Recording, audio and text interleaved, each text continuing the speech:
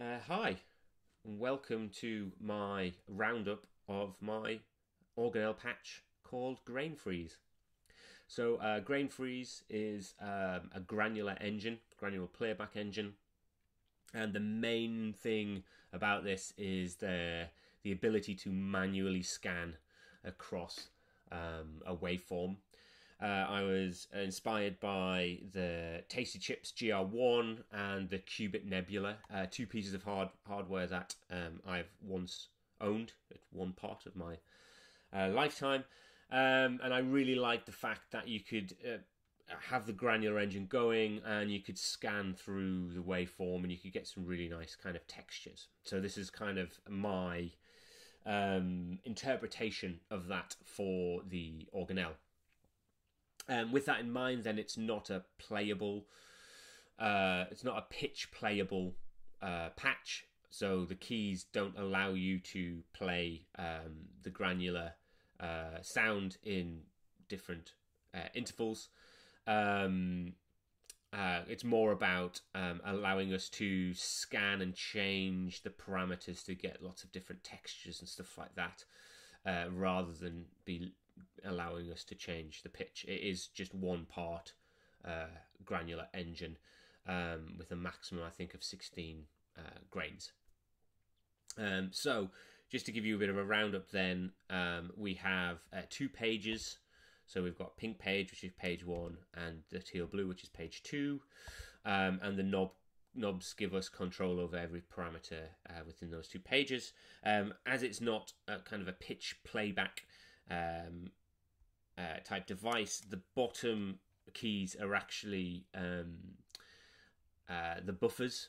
So we have 14, up to 14 different buffers that can be loaded, samples that can be loaded into the internal buffers.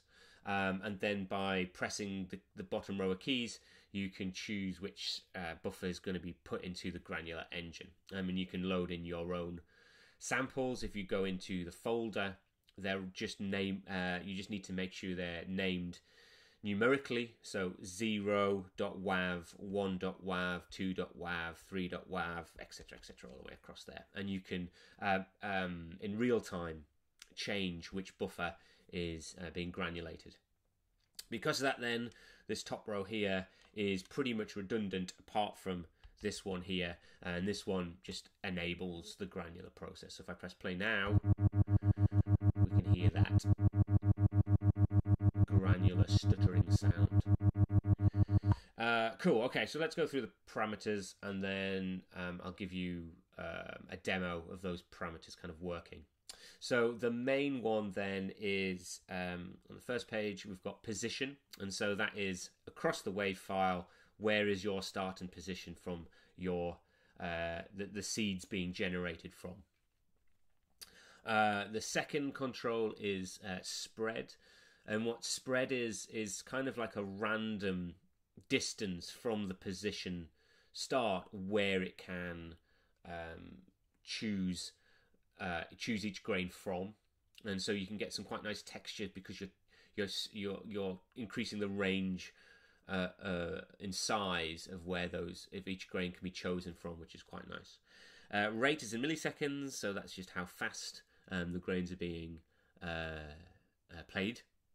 And then we've got duration, which is the length, so we can go quite long to quite short. Page 2, then we have jitter. So at the moment, playback is linked to the rate. So we'll have it's a clocked seed. And what jitter does is it gives us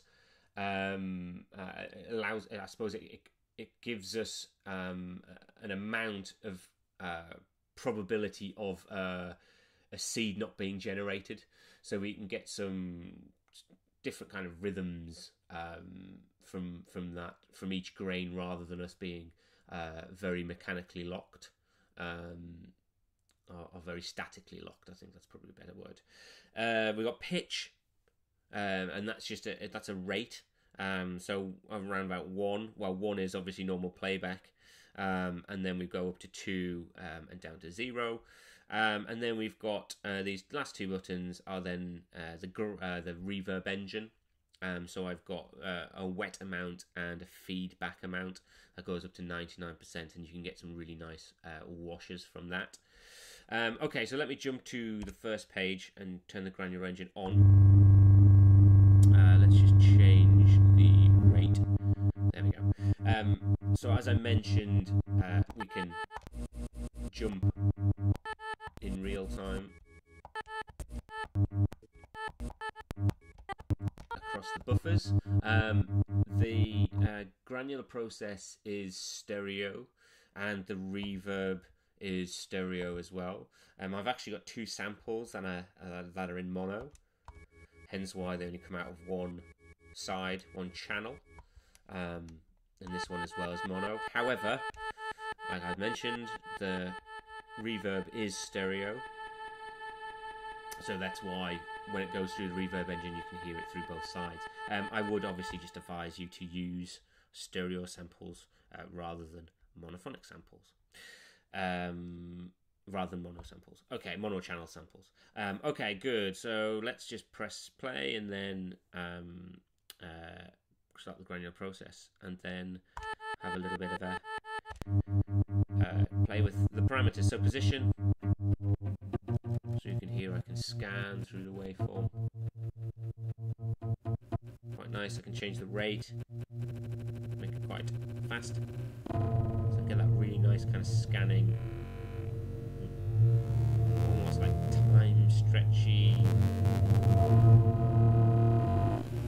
kind of feedback delay kind of going on, which is quite nice. And then I can change the duration, so I can get very kind of stuttery sounds, kind of almost play with pitch, which is quite nice. Let's increase the duration. So the spread then gives us adds a range to the position, so we can hear it kind of jumping around within that range, each seed, rather than being played back from exactly the same position. We can add an amount of that there, which is good. Over to the other page, I can add some jitter then, and we can hear it kind of, it slows the rate down because it's dropping. It's kind of a probability almost of it dropping a grain here and there, or missing kind of a pulse, I suppose, to trigger a grain. I'll take that back down, and then we've got pitch as well.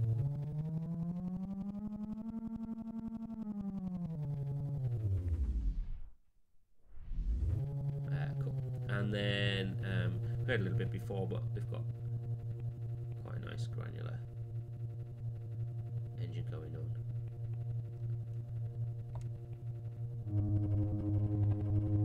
The granular engine's quite good. Let's go max it out, because you can get some really nice washes. And if you jump into another sound, you can obviously wash from one sound to another.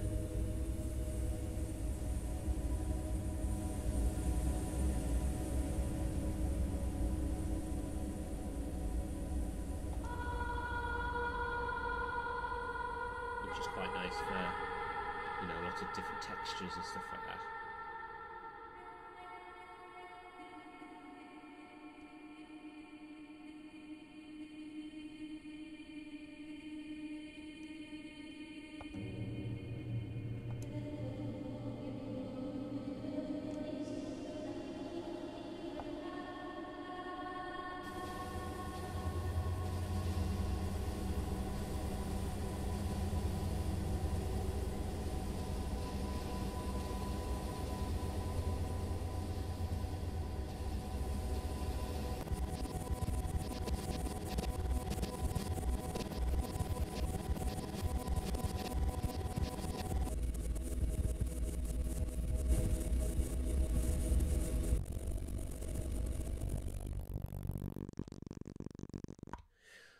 Cool. So I hope you enjoy it and have a bit of a play around with it. I don't think I'm quite finished with it. I would like to add the feature of being able to record from the input.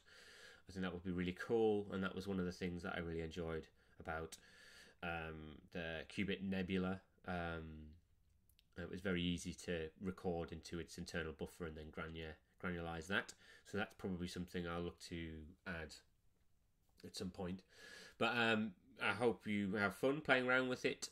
It'll be on patch storage, and you'll be able to get that. I'll put a link under the comments so you can see that, in the description so you can see that. And if you want to, comment on how you're using it, please feel free to do so. You can also find me on Instagram as well, Tony James Morton. So you can, find me on there and link me to some of the stuff that you are creating with this. Cool. In the meantime, have fun and enjoy.